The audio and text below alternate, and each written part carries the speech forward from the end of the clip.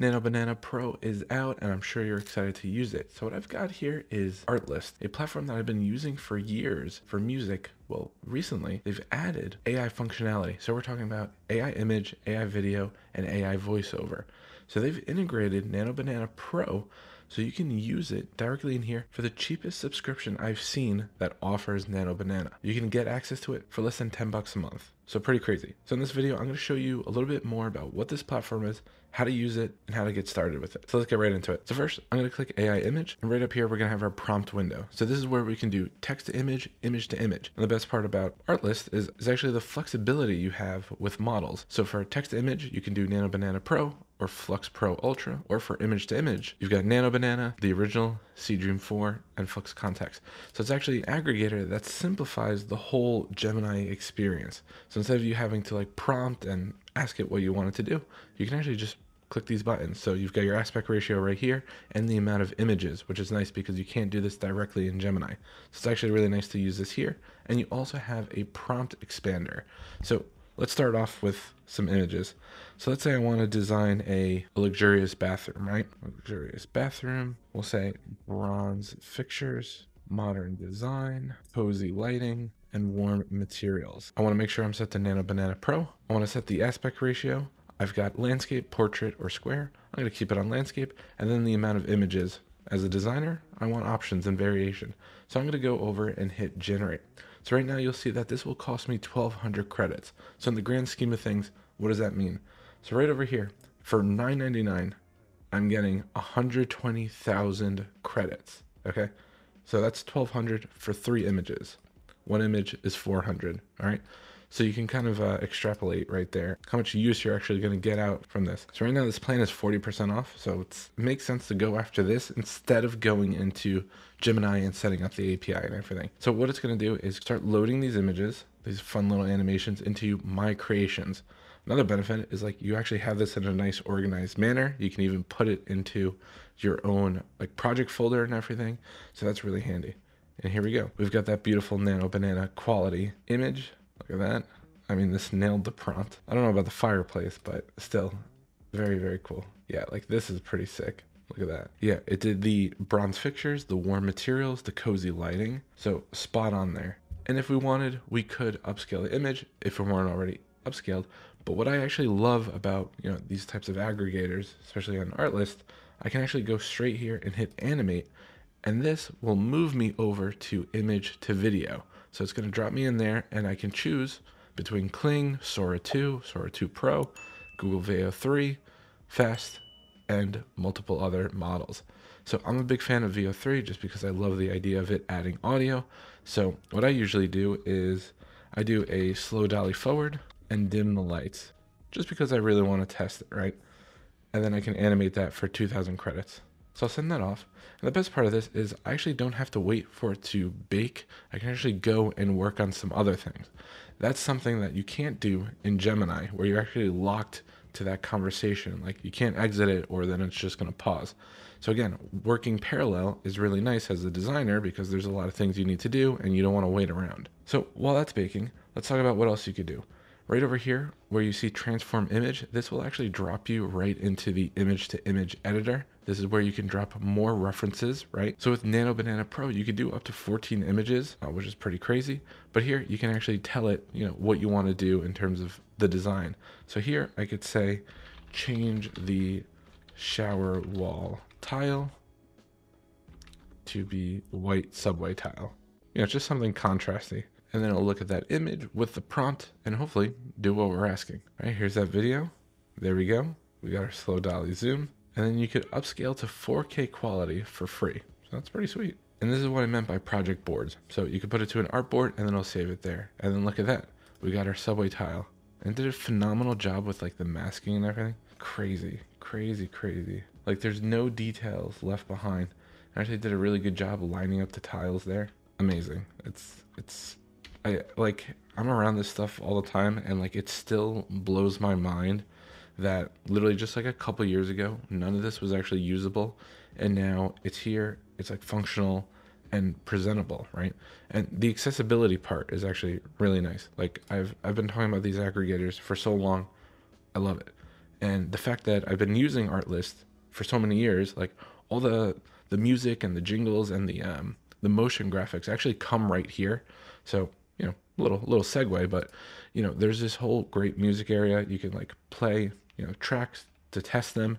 You know, we've got a certain vibe to the channel, so it's like a good way for us to, you know, find the things we need. You could just plug in the mood here. So we've been using that. You also have all the creative assets here, so you can get sound effects, footage, templates, lookup tables. Lookup tables are great because we use this for like renderings and animations. If you've never played with these, really cool. Think of them as like Instagram filters. So this is how you get that cinematic look. But anyways, let's get back to why we came here. AI images. So we're over here, got my creations. Now that we talked a little bit about interiors, let's talk about exterior design. So watch this. I could say Hampton style home, shingle style, navy blue door, and we'll say sunny day. And again, 3 images because I love variation. And I'm gonna send those 3 off, but I want to use the text enhancer. So I love these because, you know, I've got a global audience. I know English isn't everyone's native language, and people don't like writing prompts in general. So this will actually just expand the prompt. So you can go ahead and read this, but this will just make it, you know, padded, stronger. It'll be more realistic. So these are fantastic as is, but let's compare it to the expanded and see. So I'm gonna send 2 sets there, and let's take a look at these. So just like architecturally, it's actually like scary because now we've got like gutters and everything that are being like modeled and rendered properly. It's even got like the flying gable here and trim. I mean, it's just crazy. But that's our navy blue door, right? It's the sunny day, right? And you know, this is shingle style. It definitely nailed that. So here is the expanded prompt. So these look just as nice, which is great. Definitely nailed everything that we're looking for. So what I'd like to do here when I have the image is go back to that image to image editor. What I'm going to show you is like a typical workflow I deal with all the time. You know, clients want design options. I don't really have the time to like render it, or they don't have the budget. So watch this. I could do transform image, and now I'm going to remove the shower. And here I can actually riff off of this further. So what happens is the clients will be like, hey, can we use, you know, a certain material or a certain color and see what it looks like. So now I can say charcoal roof shingles, right? And we could say light blue trim for columns and fascias and windows. All right, so we'll send that off. The other thing that's really impressive is it's much faster here than it is through Gemini. I don't know what it is, but these are like lightning fast, and that's like less than 5 seconds, and we got the image to image. So amazing that that's working so well. But check this out. We got our light blue trim. We got the charcoal roof. You know, just comparing it to this, it did everything we wanted. I didn't have to go into Photoshop. I didn't have to model anything. I didn't have to render anything. Like very quick. This comes up like every day. So it's just like nice to have like a quick way to visualize it.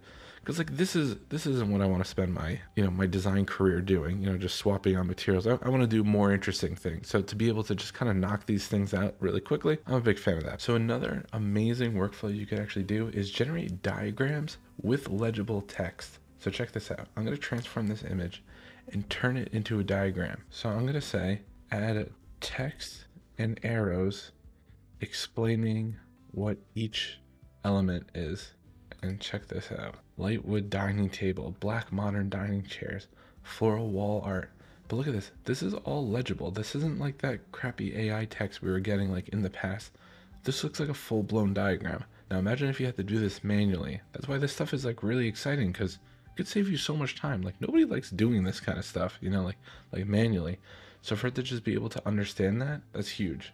And then lastly, what I'll show is, let's say there's like an image that you like, and you know, maybe you did it in the past and you just want those settings back. You could actually just click this guy, reuse prompts and settings, and it'll bring that back. And this is nice because what I usually do is I'll do revisions to a prompt and then just generate options. So let's say, for example, I don't want, you know, colorful blooms basking in the brilliant sunlight.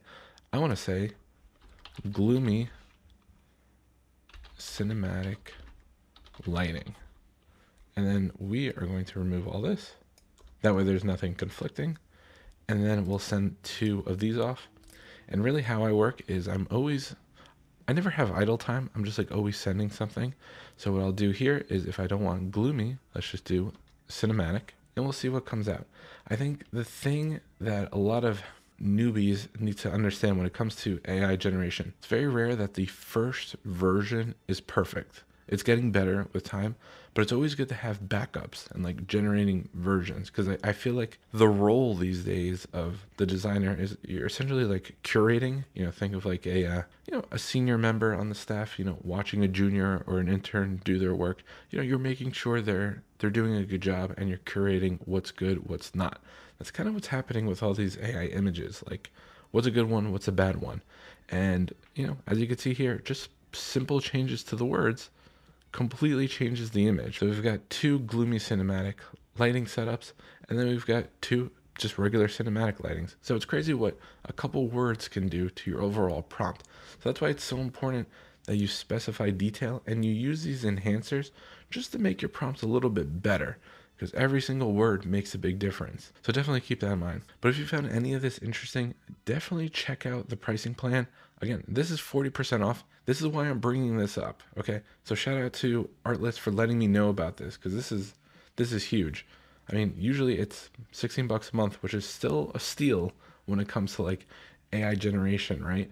So less than 10 bucks, you get 120,000 credits. You saw I was barely making a dent in those credits. I mean, it's very crazy. So link in the description if you want to access this. But if you have any questions about this, let me know in the comments and I'll get back to you. And if you made it this far, please consider subscribing and liking the video. See you guys next time.